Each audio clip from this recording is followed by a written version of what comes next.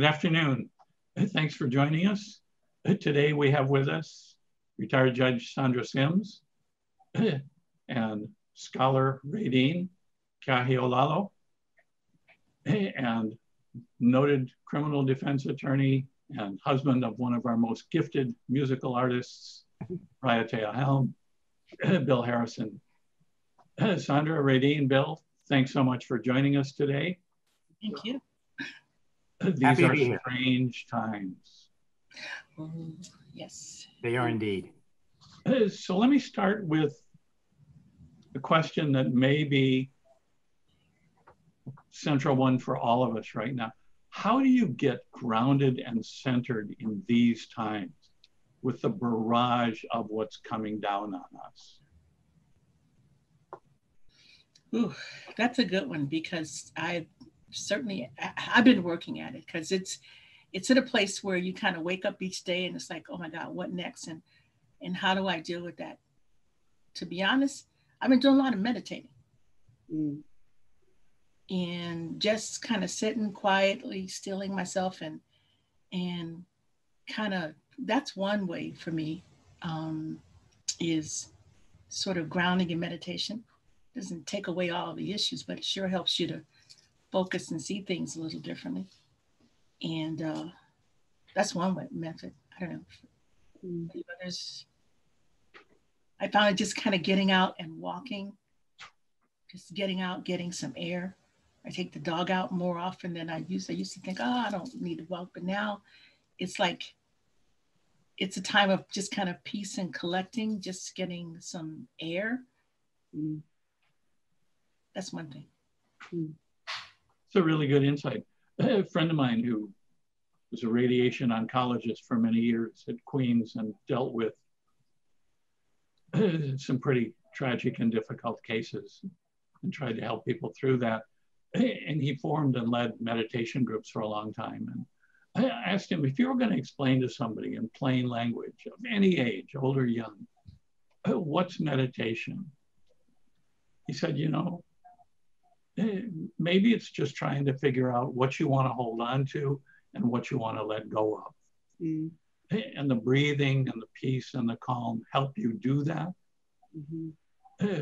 But that's your transcendence. That's how you elevate the spirit to where it needs to go. How do you do that in these times? RaeDeen, what works for you? I think for me, I agree with Sandra. I think being still in the midst of chaos is really key for me. And it's hard to do. I think in these times where there's so much information, and of course we want to know what's going on, and I do. And sometimes that just traps me in this kind of cycle of, not being able to step out of it. So a lot of times it's a matter of just shutting down the computer and, not being on social media. But for me, I find my solace in the ocean.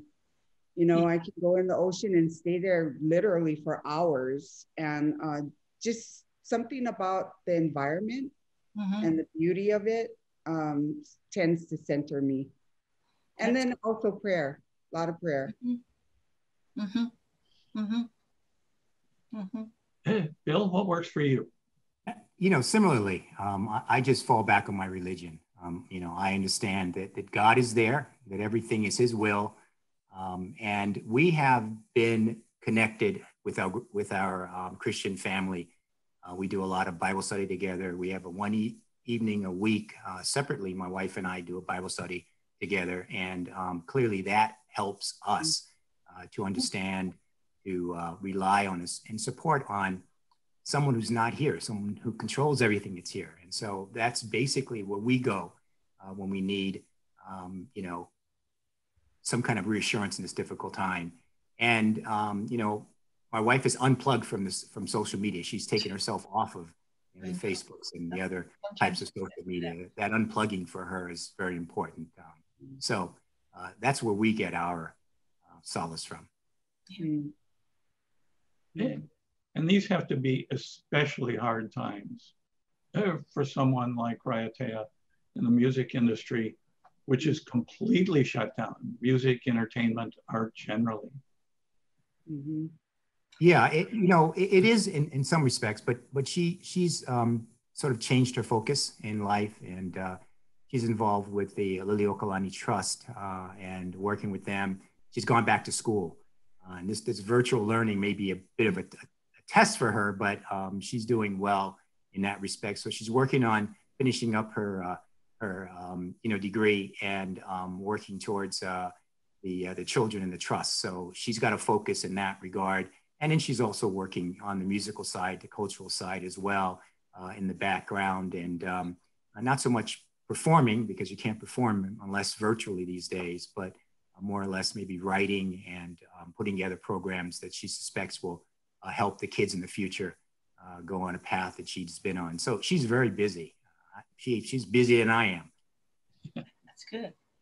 I think the arts are probably another way in which we can address how we get through this. I know for me, I'm not a singer or a writer of music, but I certainly enjoy it, and I find a lot of solace, in music. And I can see where those that have that skill or have that ability can actually more easily adapt to these times, because some of the best music, when we think about it, kind of comes out of these difficult times, because artists have that ability to tap into, social conscious, and tap into society, and tap and feel things and express in a way that, the rest of us can't always do.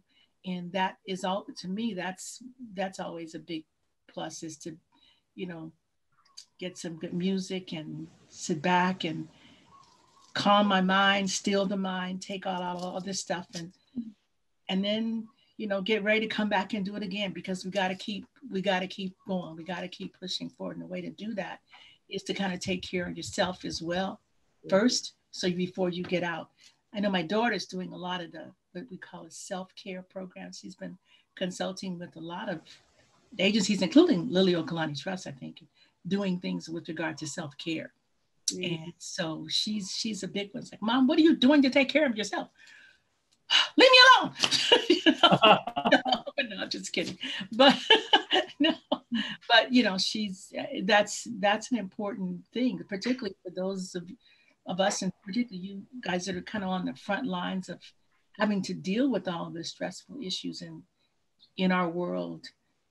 People on the medical end, on the front lines, and certainly in the legal and political communities, and so you got to take care of yourself first before you can change the world. True. Yeah, and I think that brings up a really important point, which is, I've been at a couple of presentations recently on what's called vicarious trauma, the indirect impact of it, which we're all experiencing. It may be that we're close to someone who experiences a severe health crisis or loses job, work, income, all those things, an impact that they can't control on their life that affects everybody around them. Kids trying to adapt to, how do you learn in this session? I was watching a teacher last night talking about trying to rebuild a different kind of collaborative learning among students. Is almost starting over from square one. Yeah. I mean, there's definitely a heightened sense of anxiety that's global, and we're all affecting each other with the way that we are responding to the issues. And, I think about, we mentioned our leaders, and I look at the leaders now, and a lot of times I look at this Hawaii Senate and I think, how are they doing this? They seem like they're running on fumes. And how can you possibly lead in a healthy way if you're running on empty? Yeah. And we've seen that. 3 of the leading major center of the storm departmental heads have left recently. It's just, nobody's prepared for this. Nobody's able to manage or control it. Right. And it's easy to sit back and be really critical of people in leadership positions, whether it's the governor or the director of Department of Health or whoever. DOE, whoever, but I don't see people stepping up to volunteer to say, we'll share that load with you. We'll take on some of that responsibility. I also think, you know, I've been thinking about this, and that saying, if you don't stand for something, you'll fall for anything. And I really have been thinking a lot about how that does tie into leadership. And I think part of not taking care of ourselves, either as citizens or as leaders, is that inability to just anchor yourself and take a stand on something amidst all the voices. I mean, I think the decisions that are being made are probably because there's too many voices that are being listened to. And I just feel like leaders do need to take a stand. And that is part of taking care of themselves and the people that they lead. Yeah, and that's a really good point, because those voices right now are not reassuring. They're loud, they're destructive, they're threatening, they're intimidating, Yes. they're fear generating. Yes. So what do you hold on to? What anchors you in ways that help get through that storm? You know, I actually am in line with Bill. It's my faith in Christ. It's, you know, knowing that where my hope lies ultimately, and yet still understanding that I have a duty to act every day in ways that will make contributions that are hopefully better for the world. But my anchor really is in my faith. You know, for whatever reason, I can be in complete turmoil, but I go there and I have a peace that kind of disables all the anxiety inside of me. You know, I think that's a really good focal point, RaeDeen, because all four of us are in service professions, occupations, avocations. Right. Our value is value to other people. Yeah. And I'm sure that's true in our personal lives as well. Mm-hmm. So how do you make yourself of value to others in these times? You know, when you both were talking about, you know, your faith, and that was kind of where I was coming from too when they're talking about the meditation. But what is key, I think, for each of us, all of us, I think, because I've known you all enough, is this: there's still a centering in each of us. There is what I would call a moral compass that just simply says there's some things that you just do, you just live, because that's who you are. It's just how you are defined. And so it is almost, it's difficult not, neither of you could be in a position where you would not have compassion for someone else. That would not be any of you in any situation, or anything that you believe strongly about that you would not stand up for. I don't think either of you would ever be in a position where you'd kind of shrink away from that. And I think one of the things that, and maybe that's why we're in the fields that we're in, because those are fields that require you to stand up. These are not, these are not occupations that say, I think I'll just wait and see what the wind, how the wind blows. You come in with a stand. You come in with a position. You come in with a sense of, a sense of direction. I was with my study group, my church study group the other week, and one of the things that came out that Marty mentioned was, in the darkest room, you bring the light. Mm-hmm. Mm-hmm. And I kept thinking on that. It's like, yeah, you in the darkest, even whether the dark room is your own personal trouble or treasure, that you go to that faith, like you said, RaeDeen, you go to that. There is still that, I think that must be within each of you. Yeah. You have it there, even though, you're not, standing on the, street corners and standing in front of empty churches waiting holding a Bible upside down, but you are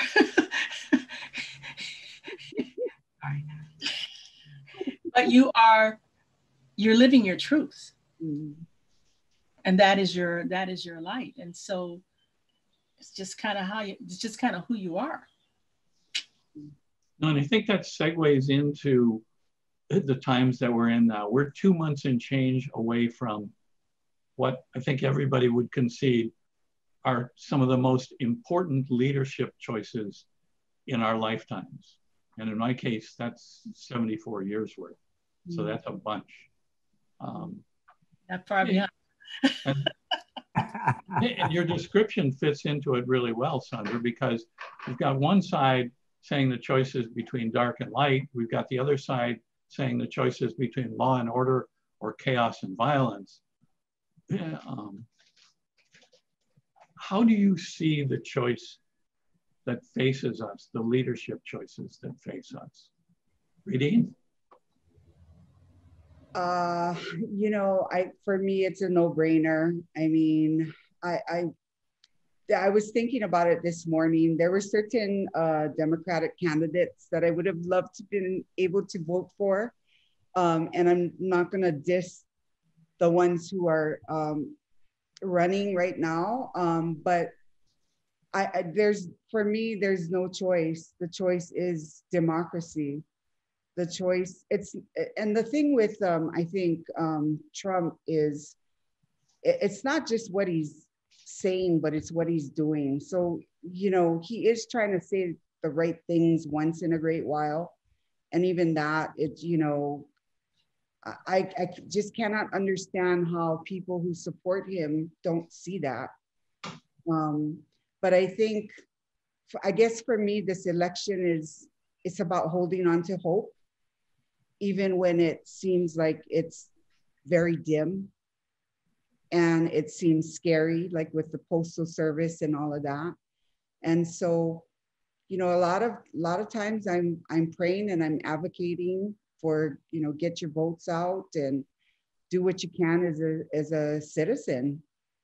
We need people we need access, and we need those people who don't have access need to be supported. Mm-hmm. Bill, how do you see the choices we're looking at? Well, obviously, these are very important choices, as you said. And it just so happens that this is my chapter of reading in the Bible is Ezekiel. And Ezekiel talks about leaders and what we have to look to in leaders and what leaders are going to be held accountable for when they lead their flock. Okay, so, in the old days, as a Democrat, I would just vote the party lines. I would not so much be concerned about a person's particular position on things. I would assume that the Democrats were a certain way, the Republicans were a certain way. And I didn't spend a lot of time delving into what really they were like. But now that's a whole different situation with me. I need to know where they come from, and I need to believe where they're coming from is the truth. Too many of our leaders are really concerned about the money aspect, protecting themselves, protecting others like them. And that's obviously concerning for me. As a leader, your whole job being there is to basically protect, preserve, take care of your constituents, and not be concerned about your friends, not be concerned about your pocket. And that's really heightened in this election. So clearly, I'm looking at the person that's going to be there, and number one is going to follow a constitution that was established by our country many, many years ago, courts of upholding, right? I want to know that person is going to follow the Constitution. That person is going to be concerned about us individually, how his constituents, how this nation is going in terms of equality, in terms of financially, in terms of healthcare. We need someone who's going to be a leader, a real leader in those areas. And so that's what I'm looking at. And it's simple for me because as you know, the track record establishes where this person's been, this person's going to be in the future. So clearly for me, it's a no-brainer that I'm going to pick those individuals that obviously are concerned about me as a person, concerned about me in terms of, my friends, my family, my community, and what we can anticipate and expect to be happening in my community and be happening to us. So it's a no-brainer for me. Yeah. Yeah. So, Sandra, what jumps out at you about the choices that we're facing? How do you see it? It is, for me, it's the leadership, yes, but it's also concern for the rule of law.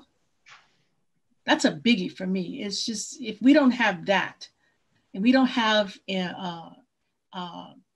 first off, an understanding of the underpinnings of our constitutional system, which you got to have that first. You got to understand it and know it and live it and advocate for it. And when it is violated, you have to be the one to speak up for it, because you're the one that's holding these institutions, the responsible person for these institutions. And so that, to me, I think the thing that gets me more is the disregard for the rule of law. And maybe it's just not even a disregard, it's just an ignorance of the rule of law. I hope that maybe that's even better, to be ignorant of it than to say you're just going to know it and just toss it to the side. I'm not sure which is worse.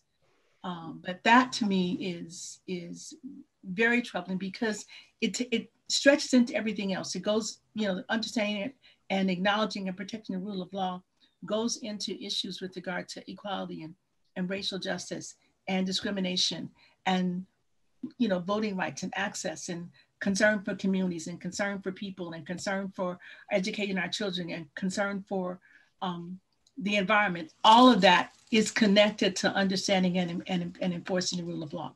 And that, to me, is kind of where we are. And it's just something that I feel very strongly about that. And that's kind of the determining factor for me. So this seems to be the first campaign in history where one of the parties has made a central element of its platform what they're calling empathy, but not just empathy, but the courage and conviction to stand up for it, to assert it, to protect those who are deserving of the empathy. Mm-hmm. What role does that have now for you in what we're looking at? I think it's critical, because our society, we have so many needs, and we have so many things that are affecting people in such a way that they're not able to live the lives that we all expect to do. There's when you look at things like healthcare, and certainly with COVID, I mean, it's just torn our families and communities apart. And if you can't empathize with that, and if you can't see that first as being the thing that we've got to look at and care about, that there are people who are just hurting on all kinds of levels. And if you can't feel that, if you can't speak to that, if you can't, see a person in need and need to just understand that, what are you? What are you? So is there a connection between empathy and equality and where we need to go? Well, I think absolutely there's a connection. Clearly, to empathize with someone is very simple. Is basically, as the Bible says, love your neighbor, okay? Just as you would love yourself. So, to empathize, you put yourself in the position of the other person. And so you put yourself on an equal plane with the other person when you empathize with that person. So there's clearly a sense of equality and a sense of justice when you talk about empathy. So the one and the other go hand in hand, clearly, when we talk about them. And so the individual leaders who are going to really walk the walk and walk the talk, who basically say, look, I empathize with you folks. Those are the people that we need to put into leadership. It's clear to me. RaeDeen? I think there's more rage than there is engagement today. And I suspect that empathy would be a way to put a pause in between the choice between engaging with someone or raging against them. And it definitely is tied to equality. I mean, if I'm so self-centered to the point of narcissism, I can't see anyone else but myself. And I've put myself up on a pedestal that, you know, doesn't allow me to really care about anybody. And I find it interesting that empathy and a moral compass and the rule of law are essential focal point this presidential campaign. And I think we need to learn that the rule of law and a moral compass, the two can exist. For too long, it's been divisive, you know? Yeah, and maybe there's an image that somehow connects the empathy and the equality. I'm thinking of Portland, where when the Wall of Moms came out. And then after that, the Wall of Vets came out. Yes. Those are people that were out there in an extremely diverse group. And now that we come into about our last minute of this show, any last thoughts on what's most important about seeing and making our choices from here on out? Sandra? I think we do need to begin from that place of empathy and understanding and connecting with the people that, you know, that we are in contact with and the people that we're responsible for. That has to be critical, because from that, everything else flows, as we just talked about. Okay, in our last minute, RaeDeen, last thoughts? I would just say that I think it's really important, regardless of, you know, what our personal situations are, to also include the bigger picture and the long term. I think too often we think short term, microwave, you know. We got to think about this in the long term and what it's going to look like for the next generation. Yeah. And Bill, you're a defense attorney. Who do we most need to defend?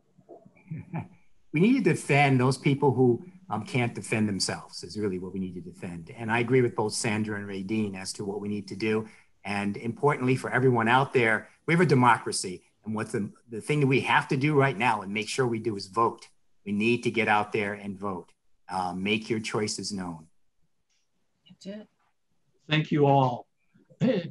We've done another deep dive into things that we might not have anticipated in the beginning, but things that we really care about, and we hope that all of you care about as we see and make choices for humanity coming up in a couple of months. Thank you all. Thank you. Thank you. Thank you.